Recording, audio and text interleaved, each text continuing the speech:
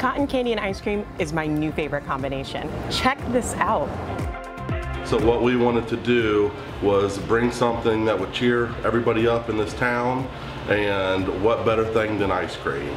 We carry all the staples for an ice cream company. We're milkshakes, malt, single, double, triple kitty, gluten-free, non-dairy. Cotton candy burrito, it takes us our longest to make out of a milkshake, anything else. It's about a 3 to 4 minute process. We run the cotton candy fresh. We get a big old balloon of cotton candy.